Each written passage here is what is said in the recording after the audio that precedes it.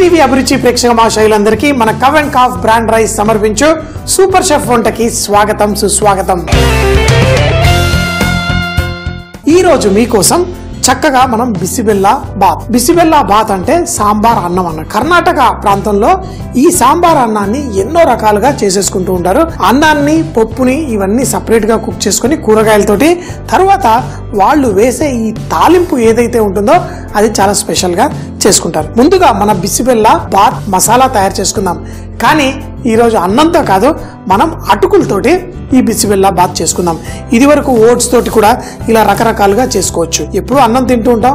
ఈ అన్నం కాకుండా అటుకుల్ని కూడా చక్కగా ఇలా వండుకుంటే మనకి పర్ఫెక్ట్ గా ఉంటుంది. అయితే అటుకులు వాటిని తయారు చేసినప్పుడు ఆ వడ్లతో సహా ప్రెస్ చేస్తారు కాబట్టి అటుకుల్లో మంచి సువాసన, పౌష్టిక విలువలు కూడా కొంచెం బాగా ఉంటాయి.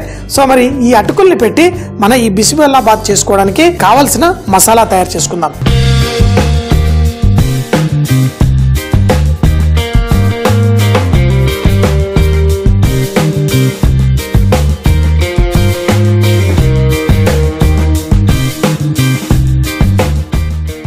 ముఖ్యంగా కర్ణాటక ప్రాంతంలో ఈ బేగిడి మిరపకాయ అని ఉంటుంది. ఈ మిరపకాయ చాలా మంచి సువాసనతో కలిగి ఉంటుంది. వాళ్ళు ఎండు మిరపకాయలతోటే రకరకాల మసాలాలు కూరల్లో అన్నిట్లో వేసుకుంటారు. ఇందులో మనం గుంటూరు మిరపకాయ కూడా వేసుకొని చక్కగా ఈ రెండు మిరపకాయల్ని వేయించుకుందాం. వీటితో పాటు ధనియాలు చూడండి, ఈ ధనియాలు అలాగే మిరియాలు, ఇది మనం సాంబార్ మసాలా చేసుకోవడానికి కూడా మనం ఇలా చాలా చేస్తూ ఉంటాం.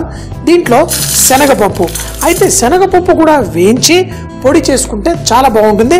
కొంచెం అంత మినప్పప్పు, వీటన్నిటిని మనం చక్కగా వేయించేసుకుందాం. వేయించుకున్నప్పుడు ఒక్కటి జాగ్రత్తగా ఉంచుకోవాలి. అయితే పెద్ద మోతాదుల్లో తయారు చేసేటప్పుడు అయితే ఒక్కొక్క ధాన్యాన్ని అంటే ఒక్కొక్క వస్తువు ఇందులో వాడే, ఒకవేళ ఈ మిరపకాయ వాడితే ఈ మిరపకాయని సపరేట్గా వేయించుకుంటారు, ఈ మిరపకాయ వాడితే దీన్ని కూడా సపరేట్గా, అలా మిరియాలు అన్ని సపరేట్గా వేయించుకొని కలిపి పొడి చేసుకున్నప్పుడు మనకి చక్కటి సువాసన వస్తుంది. అదే కనుక ఇళ్లలో మరి మనం కొంచెంగా చేసుకునేటప్పుడు ఒక్కొక్క దాన్ని సపరేట్గా చేసుకోవడం కష్టం. కాబట్టి ఇవన్నిటిని వేసినప్పుడు ఒక్కటి జాగ్రత్త వహించాలి. మనం తక్కువ మంటలో చక్కగా దీన్ని చేసుకుంటే మనకి మంచి టేస్ట్ వస్తుంది. తర్వాత మనం మిక్సీ జార్లో వేసి పొడి చేసుకున్నప్పుడు పర్ఫెక్ట్గా ఉంటుంది. సో ఇంకొక 2 నిమిషాలు ఈ విధంగా వేయించుకుందాం. మరో విషయం, ఇందులో వేసే కూరగాయలు కూడా రకరకాల కూరగాయలు వేసుకోవచ్చు. నేను ఈరోజు గుమ్మడికాయ, క్యారెట్, కొన్ని బీన్స్, పచ్చి బఠానీ. అయితే ఇప్పుడు మీకు చూడగానే అర్థమైపోతుంది. ఇలా బిసిబెల్లా బాత్ వాళ్ళు వారానికి ఒకసారి చేసుకున్నప్పుడు కూరగాయలు సోమవారం వెళ్ళి మార్కెట్లో తెచ్చుకున్నారనుకోండి, మళ్ళీ శనివారం వెళ్ళి మార్కెట్కి వెళ్ళి తెచ్చుకోవాలంటే ఆ శనివారం మధ్యాహ్నానికి ఫస్ట్ ఉన్న కూరగాయలన్నీ వేసేసుకొని వాడేసుకుంటారు.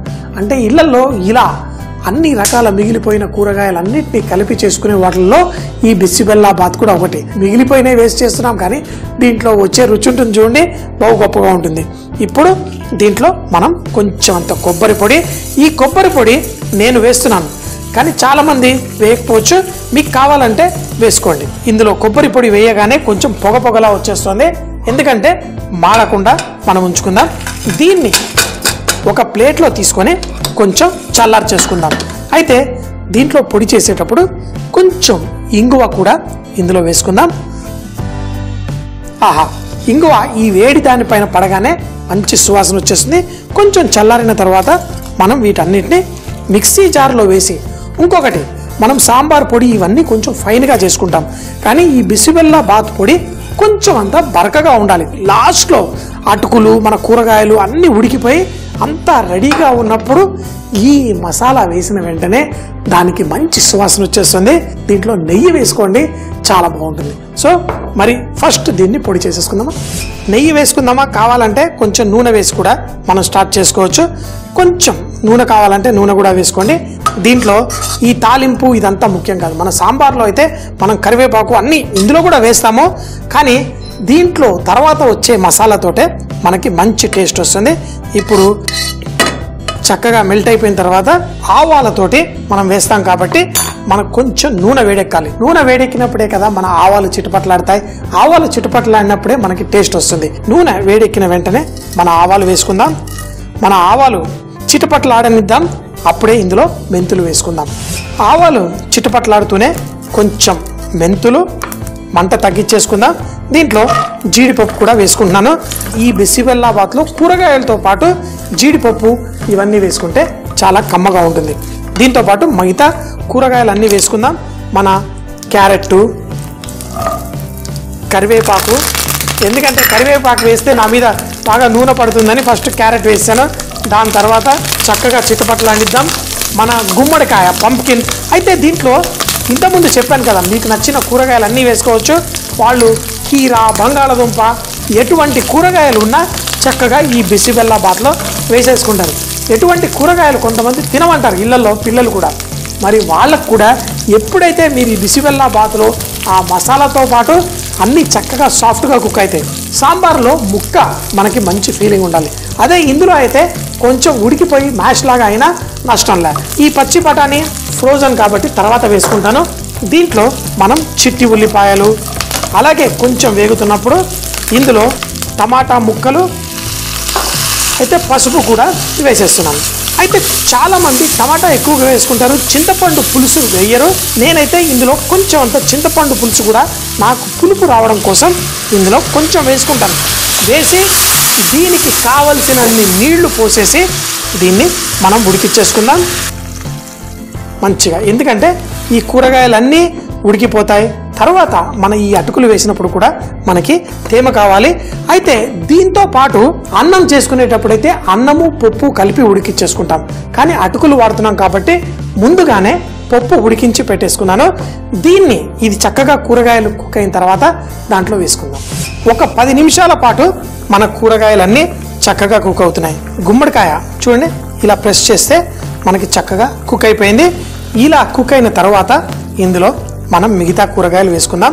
మన పచ్చి బఠానీ, ఎందుకంటే పచ్చి బఠానీ చాలా ఫాస్ట్గా కుక్ అయిపోతుంది. అందులో ఇది ఫ్రోజను. పచ్చి బఠానీ కూడా ఫ్రెష్గా ఉండాలంటే లాస్ట్లో ఇలా వేసుకుందాం. తర్వాత కొంచెం కొత్తిమీర, ముందుగానే కొంచెం పసుపు, ఇంగువ వేసి ఉడికించుకున్నాను. ఈ పప్పుని కూడా మన కందిపప్పు సాఫ్ట్గా ఫుల్గా కుక్ చేశాను. మన బిసిబెల్లా బాత్లో ఇప్పుడు ఈ మసాలా వేసిన తర్వాత దీనికి మంచి టేస్ట్ వస్తుంది. ఈ పప్పుని కూడా వేసి చక్కగా ఉడికించుకుందాం.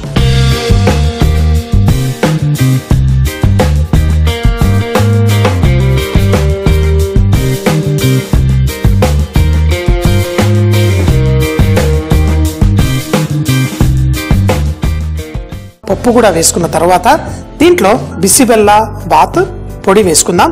మనకి ఎంత కావాలో అంత సరిగ్గా ఈ మాత్రానికి సరిపడే పొడి చేసుకున్నాం. ఇప్పుడు దీంట్లో నుంచి కొంచెం ఆ మంచి సువాసన అంతా వచ్చేస్తుంది. ఒకటి గుర్తుంచుకోండి, ఇందులో మనకి కందిపప్పు ఉంది, మినప్పప్పు ఉంది. దానివల్ల కూడా మనకి మంచి టేస్ట్ బయటకు వస్తుంది. ఉప్పు ఇప్పటిదాకా మనం ఉప్పు కూడా వేయలేదు. దీన్ని కావాల్సినంత ఉప్పు కూడా ఇందులో వేసేసుకోండి. వేసుకొని మరొక 2 నిమిషాలు కుక్ అయిన వెంటనే మనకి అటుకులు ఎంత కావాలి అంటే, ఎప్పుడైనా కానీ హోటల్లో మేము బిసిబెల్లా బాత్ ఇది రెడీ చేసుకున్నప్పుడు ఈ బాత్ రెడీగా ఉంటుంది. కానీ అది సమయం కొద్ది, అంటే 1 గంట తర్వాత కొంచెం చిక్కబడుతుంది, 2 గంటల తర్వాత మరీ కొంచెం ఎక్కువగా చిక్కబడుతుంది. కానీ దానికి మాకు హోటల్లో సొల్యూషన్ ఏంటంటే రసం రెడీగా ఉంటుంది. ఆ రసాన్ని కొంచెం అంతా దీనిపైన వేసేసి కలిపేస్తే మళ్ళీ మనకు కావాల్సిన కన్సిస్టెన్సీ వస్తుంది. మన ఇళ్లలో అయితే అది చేయలేం కదా, అందుకని కొంచెం పలసగా చేసుకుంటే తినే టైంకి పర్ఫెక్ట్గా ఉంటుంది. బిసిబెల్లా బాత్ అంటే ముద్దపప్పు వేసుకొని తిన్నట్టు కాదు, దీంట్లో మంచి మసాలాలు, అందులో నెయ్యి ఉండడం వల్ల ఇంకేం అక్కర్లేదు. ఇదొక్కటి. మళ్ళీ దీంతో పాటు రైతా కానీ పాపడ్ కానీ వేసుకొని తింటే చాలా కమ్మగా ఉంటుంది. ఎక్కువగా చాలామంది పాపడ్ వేసుకొని తింటారు. నాకు ఇష్టమైన బిసిబెల్లా బాత్ అంతా రెడీగా ఉంది. దీంట్లో మన అటుకులు వేసేసుకుందాం. చెప్పాను కదా, అటుకులు ఆ వడ్ల నుంచి చక్కగా తయారు చేస్తారు. దీంట్లో ఉన్న ఆ పౌష్టిక విలువలు కూడా కొంచెం బాగుంటాయి అంటారు. వీటితోటి ఇదివరకు కూడా మనం లడ్డూలు అన్నీ చేసేసుకున్నాం. అయితే అన్నం తినేవాళ్ళు ఇప్పుడు నాలాంటి వాళ్ళు ఉంటారు. మాకు ఏదైనా పెట్టండి, బ్రెడ్ పెట్టండి, రొట్టెలు పెట్టండి, ఏదైనా పెట్టండి, ఇంత అన్నం తినకపోతే మాత్రం ఆ సంతృప్తి ఉండదు. తినాల్సిందే. ఇంట్లో ఏదైనా రొట్టెలు అవి ఇవి చేసినప్పుడు క్విక్గా, ఫాస్ట్గా, ఈజీగా అటుకులతోటి దద్దోజనము, లేకపోతే మిగిలిపోయిన సాంబారు ఏమున్నా కానీ దాంతో చక్కగా చేసేసుకొని మనం రెడీ చేసుకుంటాం. ఇప్పుడు ఈ బిసిబెల్లా బాత్ రెడీ అయిపోతుంది. ఈ కూరగాయలు మరింక కొంచెం కుక్ అయినా నష్టంలా. దీన్ని మూత పెట్టేద్దాం, మంట తగ్గించేద్దాం. ఒక 3 నిమిషాల తర్వాత స్టవ్ కట్టేసుకొని మనం చక్కగా, చిక్కగా, పర్ఫెక్ట్గా, టేస్టీగా, మసాలాదారుగా మన ఈ బిసిబెల్లా బాత్ తోటి మీరు రైతా తినండి, అప్పడం తినండి, పెరుగు వేసుకొని తిన్నా చాలా కమ్మగా ఉంటుంది. మరో 2 నిమిషాలు చక్కగా మనం కుక్ చేసుకున్న తర్వాత దీంట్లో నెయ్యి వేసేసుకుందాం. ఈ మిగిలిన నెయ్యిని కూడా చక్కగా ఇందులో వేసుకొని ఇలా వండిన తర్వాత ఒక 2 నిమిషాలు దీన్ని లైట్గా కూల్ చేయడానికి చేసేసుకుందాం. ఇంకొక 2 నిమిషాలు ఆగితే ఇది మనకి చిక్కగా అయిపోతుంది. చూడండి, ఇలా కలుపుతుంటేనే అన్నం అటుకులతో చేసినాం కదా అంతా.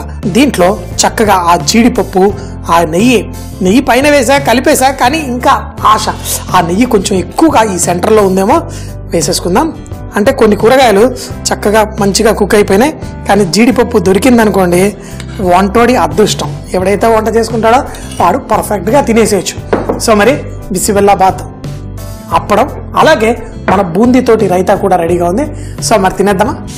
ఈ బిసిబెల్లా బాత్ ఆ మసాలా వల్ల, ఆ బేగిడి చిల్లి వల్ల దీనికి రావాల్సిన రుచి కొంచెం నెయ్యి వేసుకోవడం వల్ల ఒక్కొక్క బైట్లో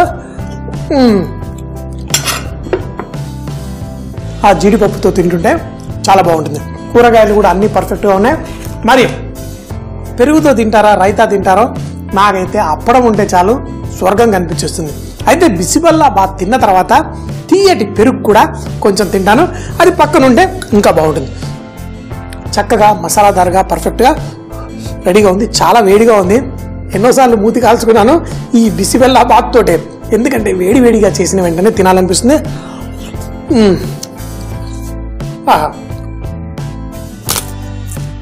సౌత్ ఇండియన్ పాపడ్ చక్కగా ఫ్రై చేసుకొని తింటే కూడా చాలా బాగుంటుంది. ఎప్పుడు చెప్తూ ఉంటాను కదా, బీ రిచ్ ఇన్ కుకింగ్, వంటలో శ్రీమంతులు అవ్వండి. మరి జీవితాన్ని పరిపూర్ణంగా ఆస్వాదిస్తూ మన ఈ అటుకులతో చేసిన ఈ బిసిబెల్లా బాత్ ఫుల్గా ఎంజాయ్ చేయండి. ఇటువంటి అద్భుతమైన ఎన్నో రుచికరమైన వంటలు ప్రతిరోజు మన ఈటీవీ అభిరుచిలో వస్తూనే ఉంటాయి. ఈ ప్రోగ్రామ్స్ అన్ని మళ్ళీ చూడాలనుకుంటే యూట్యూబ్లో ఈటీవీ అభిరుచి పేజ్ లైక్ చేయండి. ప్రోగ్రామ్స్ అన్ని మళ్ళీ చూడొచ్చు. అంతేకాకుండా మరిన్ని కొత్త విషయాలు తెలుసుకోవడం కోసం ఫేస్బుక్లో ఈటీవీ అభిరుచి పేజ్ లైక్ చేయండి. కొత్త విషయాలు తెలుసుకోండి. కరకరలాడుతూ తినండి, చక్కగా నవ్వుతూ జీవించండి. అటుకులతో బిసిబెల్లా బాత్. దీన్ని తయారు చేయడానికి ముందుగా స్టవ్ పై ప్యాన్ పెట్టి మన ఎండు మిరపకాయలు, ధనియాలు, మిరియాలు, శనగపప్పు, మినపప్పు అన్ని వేసి చక్కగా వేయించుకోవాలి. తర్వాత స్టవ్ ఆఫ్ చేసి కొబ్బరి పొడి కూడా వేసి కలిపి దీన్ని ప్లేట్ లో తీసి చల్లారిన తర్వాత కొంచెం ఇంగువ పొడి కూడా వేసి మిక్సీ జార్ లో బరకగా పొడి చేసి పెట్టుకోవాలి. ఇప్పుడు స్టవ్ పై ప్యాన్ పెట్టి కొంచెం నెయ్యి, కావాలంటే కొంచెం నూనె కూడా వేసి దాంట్లో తాలింపుకి ఆవాలు, మినపప్పు, దాంతో పాటు క్యారెట్, కరివేపాకు, పంకిన్, బీన్స్, చిట్టి ఉల్లిపాయలు, టమాటా ముక్కలు, పసుపు, చింతపండు పులుసు కొంచెంగా వేసి నీళ్లు పోసి 10-15 నిమిషాల పాటు చక్కగా ఉడకనివ్వాలి. తర్వాత కొత్తిమీర, దీంట్లో మనం ఉడికిచ్చిన కందిపప్పు, అలాగే గ్రైండ్ చేసి పెట్టుకున్న మసాలా పొడి కూడా దీంట్లో వేసుకోవాలి. చక్కగా ఉడుకుతున్నప్పుడు అటుకులు తీసుకొని దీంట్లో వేసి చక్కగా కలుపుకోవాలి. మరొక 4-5 నిమిషాల తర్వాత చక్కగా చిక్కపడుతూ మంచి టేస్ట్ వచ్చేస్తుంది. దీన్ని వేడిగా అప్పడాలతో, బూందీ రైతాతో వడ్డించుకుంటే చాలా టేస్టీగా ఉంటుంది.